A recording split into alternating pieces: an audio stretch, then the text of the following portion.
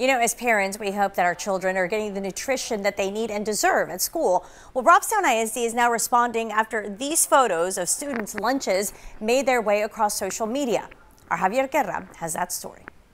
Robstown ISD responding to those photos saying, quote, they've missed the mark, but are committed to ensuring the adequate nutrition of students. Imagine getting this for lunch. Not very appealing. One grandmother decided to post a picture to Facebook, which soon became viral. That woman, who asked to be called Norma, tells us she got a call from her grandchild's school principal. Yes, I had a call from the principal yesterday, and she assured me that there are going to be a lot of changes. They're supposed to have a meeting on Monday. We reached out to Robstown ISD and they sent us a statement saying, quote, while we are certain our child nutrition team works tirelessly throughout the school year to prepare meals for students on a daily basis, these photos show that in this case, we've missed the mark and the meal was distributed without the proper review. They also say they are taking additional steps to monitor meals to make sure this does not happen again.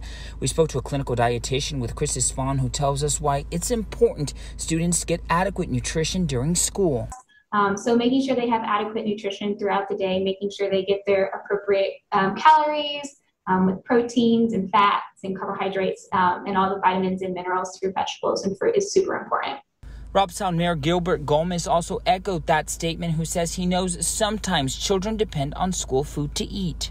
I think it is very important that they do get a good meal at lunchtime at the schools. So, and I'm glad that the school is saying that they're going to do better, they're striving to do their best, and that's the way it should be. The school district is promising to do better. To read the entire statement, you can head to our website. That's christv.com. Reporting in Robstown, Javier Guerra, Chris 6 News. And happening tomorrow, Robstown ISD is also holding a town hall meeting to talk about the consolidation of schools and realignment of elementary campuses. The superintendent will be there to answer questions from parents and students.